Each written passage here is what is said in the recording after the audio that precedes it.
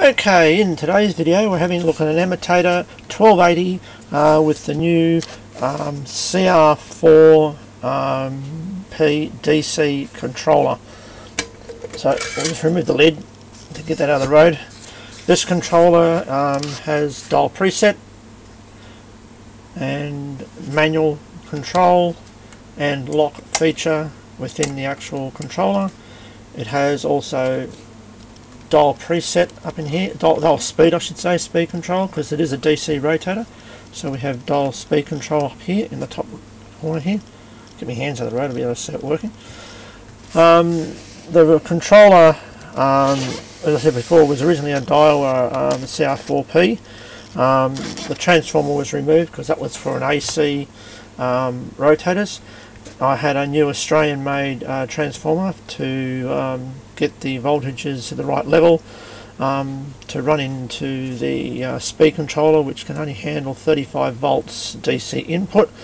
So I need to change the transformer to keep that down under, it's about 33 volts off load, I think it was at the present moment. We also have here, sort of flaring out, we have a small transformer down here to run the display, the relays and everything else on the display side, and the control circuits. Also down in here we have the bridge rectifier and the capacitor for the DC side. And well, I've got in this position anyway. All the relays have changed a lot of the actual post for the wiring to terminal blocks. There's two PCBs, one for the dial preset and one for the display, which is down the very bottom. The let's see what so when you turn around to here, you can see the actual PWM speed controller sitting here. We have LED lighting, which I'll show more later on hopefully. The LEDs are in here which shine into the lens. The lens has a reflector on it to redirect the light. Whoops. And the actual needle actually has an LED in the middle, but shines up into the end of the needle, so the end of the needle is illuminated blue, which looks quite nice. So we have over here, I'll go this way. We have two resistors here for the brightness of the LEDs, which can just be changed by re-tapping it. We also go around to the back.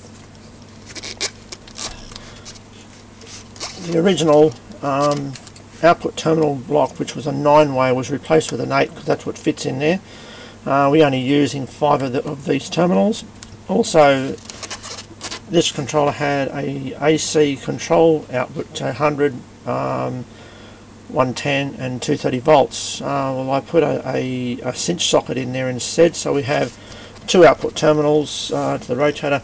Whichever we want, we have a plug or screw terminals. They'll all just use the 5 points on them, not the full 8. We have stop this flaring out, have a fused IEC socket which I've installed. We have an earth bolt, wiring cable for lengths of wire and stuff, have the needle adjustment and the preset adjustment for all the controls. And so we'll spin around this way. You can see probably more in the transformer. So a little bit of an angle here. So we're going into let's turn it up this way now. Stop it from flaring out. So you can see on the side. And yeah, so we just it's just been fully rebuilt to accommodate the 1280 rotator. Oh, by the way, there we are. Turn it this way. There's the wiring up in here, running off into two 3-way terminals. It goes to the actual direction switch. I changed the direction switch around. It used to run direct. It was going to be a bit problematic to try and get to work for the DC, being the fact I couldn't double stack these micro switches. So I've actually remoted the direction switch to key in the relays, just the same as it would do when you're dialing preset. So it's the same sort of feature. So But yeah, it just means just the relays are clicking in and out on the direction switch as well as the dial preset, so there's not much difference there. So what we're going to do is we're going to take it for a bit of a quick drive. So what we're going to do is we're going to plug him in, since it's I've got all the stuff sitting here. We'll plug in the IEC socket. We'll plug in my test cinch plug. Of course, this is all on the wrong side. That might work. That'll work, I think. Yep.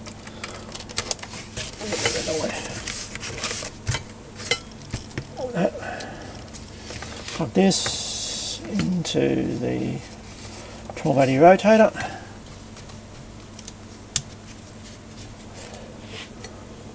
Put that down the road.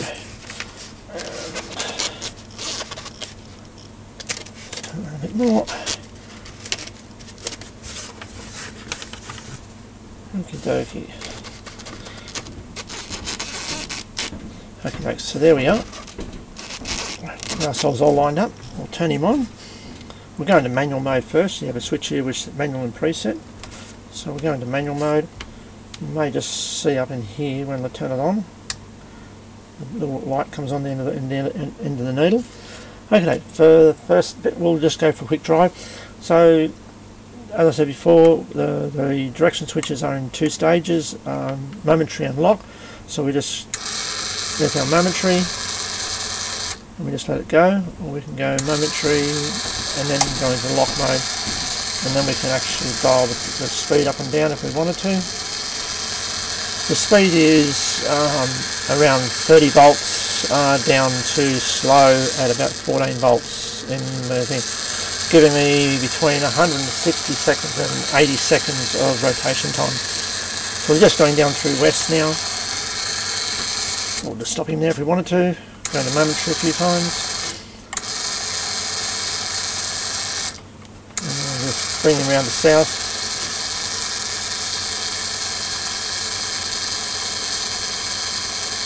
It has overlap of about 10 degrees roughly. Okay, from there, since I'm already set at north on the dial preset, we'll switch him across over to the preset operation on this particular controller. As soon as you move the dial preset, it will start rotating straight away. Not like some other rotators, you've got to press a button to get the start. This one does it as soon as you touch the actual dial preset. So we'll bring him up to north, and while we're there, we'll change the speed down to slow if you really wanted to. There we go. Let's put him up again a bit if you wanted to. Yep. Okay, let's go halfway. So this rotator is for big aerial systems, so you don't want to be ripping it around really fast, because the original 1200s, Emotator 1200s, are 35 seconds for a 360 degree rotation. I find that too fast. So basically, you can watch other videos on what I've done to the 1280 to achieve that. So we'll just go let's go back to manual for a little bit. We're just driving around manually. This is the CW side, so we can just go momentary, or we'll just go lock. We're not rolling them properly. And we'll dial the speed back up.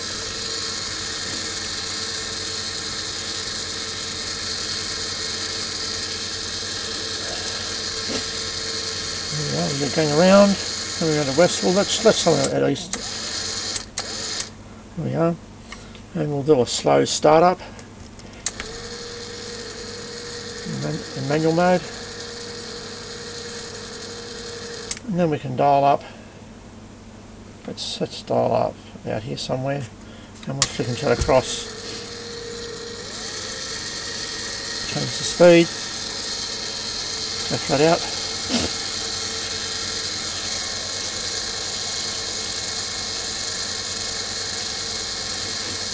Okay, coming around to south. There we go, with overlap. Done. We'll then bring him back, see it start straight away. If I just go to here, so say 50 degrees roughly, it will stop there. Go to 90. I tried to get the preset to be exactly as I can get it.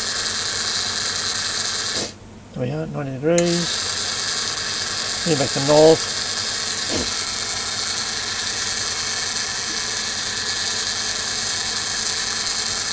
And so you can have a look at the other videos on the 1280 rotator. It's exactly the same rotator internally.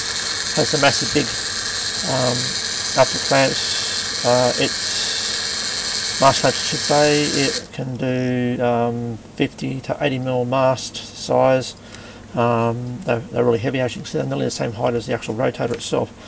So okay, so there we've done a few 1.5 rotations of the CR4 controller, which now controls the 1280 rotator. Okay, I think that's all. We shall see you in the next video. Catch you later. I'll turn him off. Bye.